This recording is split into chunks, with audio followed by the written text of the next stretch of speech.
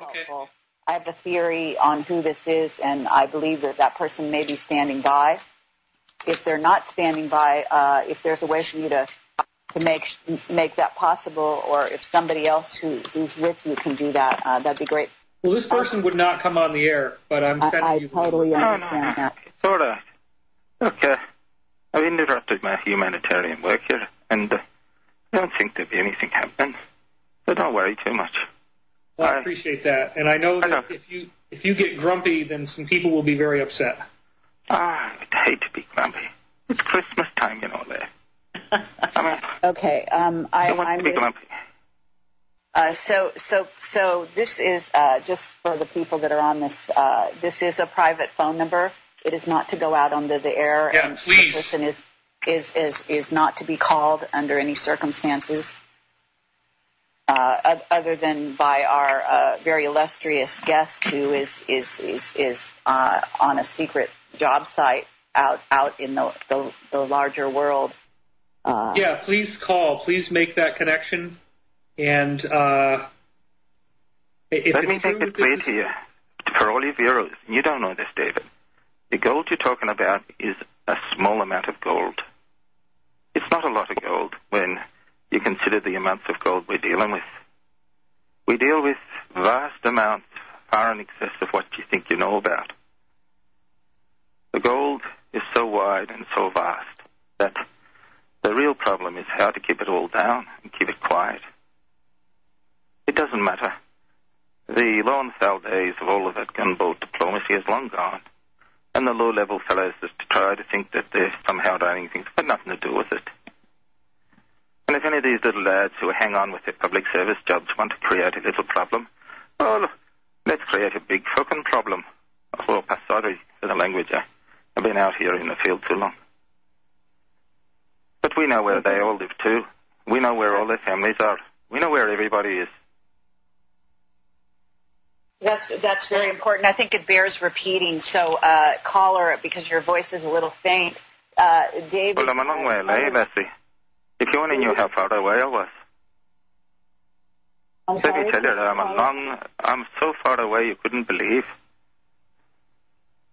Right, but David, could you repeat that for the public? I'm going to let you repeat that they know where these people are, they know their homes, their houses, their families, they know all the details. I can hear the caller very well. I hope that the audience can too. If not, we can probably post-produce this after the live show and bring the levels up so everybody will be able to hear this. It is true that I have spoken to people all across the spectrum at the very highest levels of every part of this cover-up. What this caller has notified us about is that there is much more gold even than what I was referring to on the show just now. The problem is how to keep it from really damaging human life on this planet, because if people know this, it could really cause a lot of pain for a while.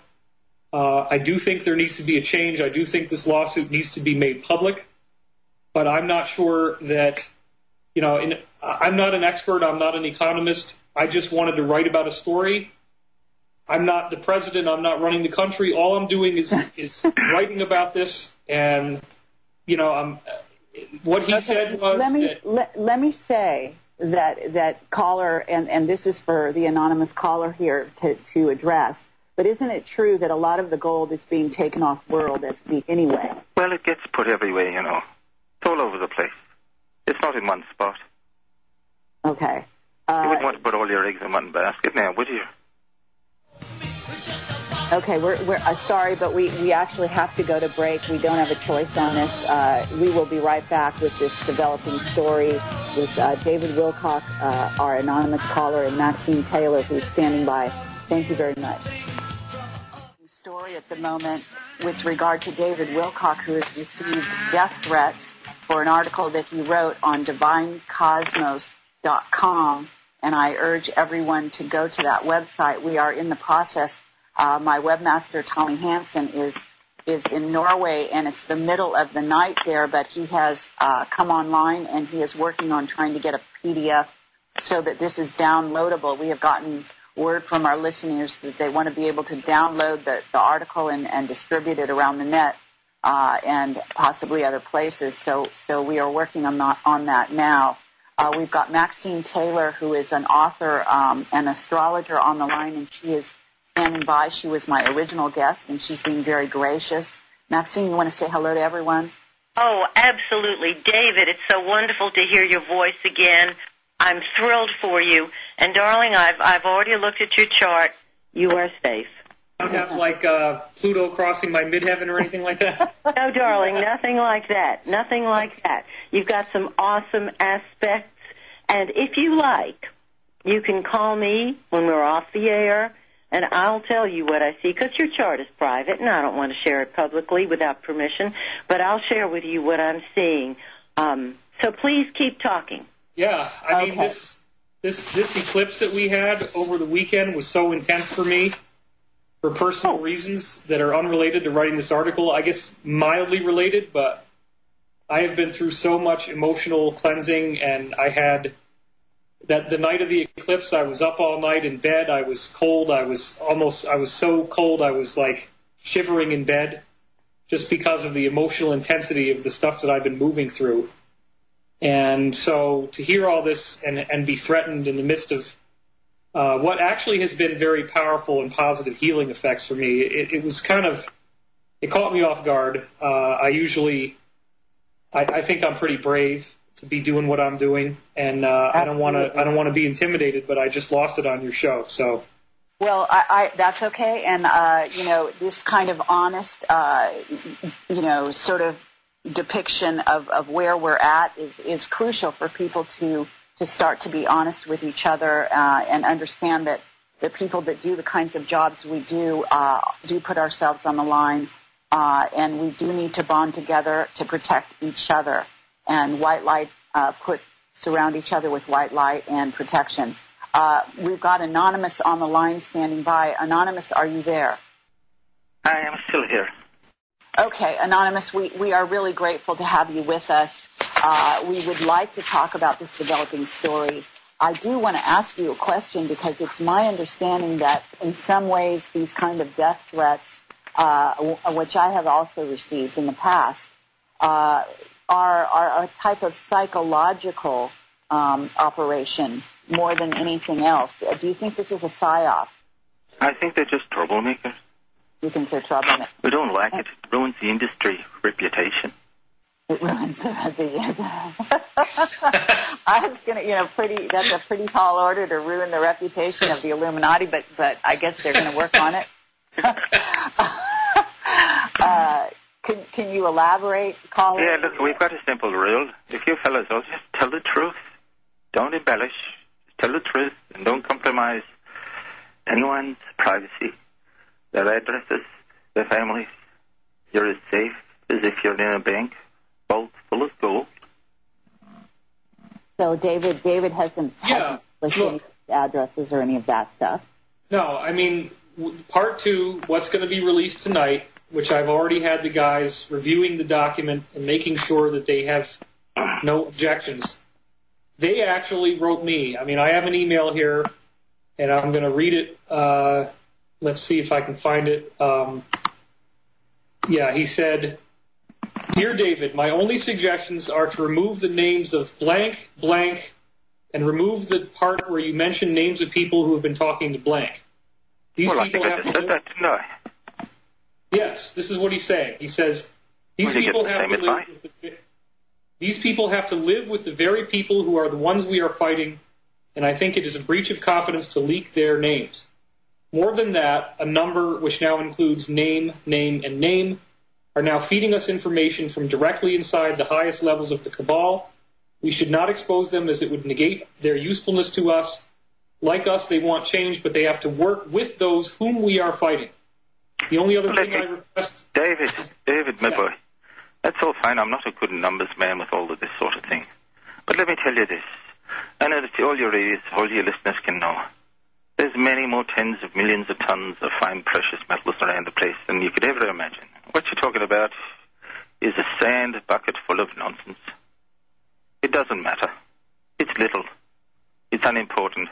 And all those little fiddles that are so far down the ladder, they're all buzzing around like ants trying to fight the breadcrumbs Okay, so what the caller is saying, if I understand, caller, and you can correct me if I'm wrong, you're basically saying that the threats are coming from a lower level. Isn't that right? You're a bunch of fools as far as I'm concerned. Okay, so it is important to know that we're talking about different levels. And by the way, a PDF has now been created of your article by Tommy Hansen. It is going to be mounted on our forum, where people can go to CamelotForum.com.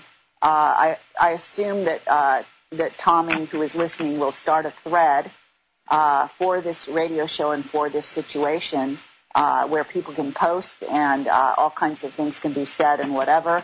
But we will allow David to monitor that thread as well and put the PDF there so that people can have access to downloading it as they need to. But basically, to get back to the caller, so caller, what you're saying is that the gold is plentiful, that the people who are actually making threats regarding certain gold are kind of off base in a sense. Pretty much so.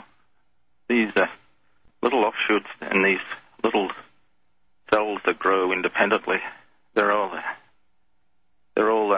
concerning at times. But if they become too noticeable for us, we'll go and have a talk to them. So they should be mindful about who they threaten. You heard about the little fish that eats the little fish, and then the shark comes along and eats the bigger fish. Well, they might be a tasty little meal for us. Okay. Well, this kind of thing... And I'm not in your public relations department. I'm sorry, ma'am. I'm not in your public relations department. I don't have to talk softly or gently or say the right sort of things. I mean, I'm accepting the call because of a mutual friend. Certainly. Well, we want to thank you for that. I think that the callers I think that the listeners, whoever is out there who is monitoring this radio show, will be well aware that we've kind of brought in the big guns, so to speak, on our side. There are some people out there, wouldn't you say, caller, who consider David Wilcock to be family. Wouldn't you put it that way? Well, let me say this, as far as I'm advised. If anyone bothers this lad or a few of the others that are around trying to tell the messages that they're telling, we'll be heartily pissed off. And it won't be one or two that will have a headache. I can assure you countries will have headaches. And the people out there who are listening will know what I'm talking about. We don't deal in ones and twos. Okay. We deal in whole societies. Okay. Well, I don't want to encourage too much of this kind of talk, but I do want to. Ma'am, I'm sorry. You're talking about the things at the sharp end of the business. There's none of this funny, waffy, soffy stuff that you guys all go on about. We're very serious. Nobody is to be interfered with unless they do their own things, as long as they don't break the rules, which are simple. Tell the truth and don't compromise any of the other little people's privacy. Simple as that. Not too hard to follow, eh? So, David, you should rest assured where you are, and I just want to say, I am in your neighborhood. I'm basically here if you need me in any way, shape, or form, as you know, and I can be there very, very shortly if necessary. And you are also welcome in my home at any time. Yeah, you and your loved ones are welcome in my home. Thank you. And David, I'm sorry to interrupt, ma'am, but I'll be up having some snow skiing and meeting some of those lovely friends of mine in Asia. We're going to have a lovely get-together in about a week. So I'll be talking about you to make sure I know you're all right. And the leaders of these countries will also be real interested to know that you're all right and you're freely publishing whatever you want, so long as it's the truth. We'll be very upset if we don't see all your publications. I want you to send everything out. Everything you can think of, my boy. Put it all out there. A lot. Okay. Honestly, Kerry, I was going to flee. I was going to get in my car. Go and have a lovely dinner. I'll bet you're one of these fellas that likes dining in around Los Angeles, somewhere around the beach. Go and do that. Okay. You go and do that, and if you got any doubts, put 20 or 30 little drives, those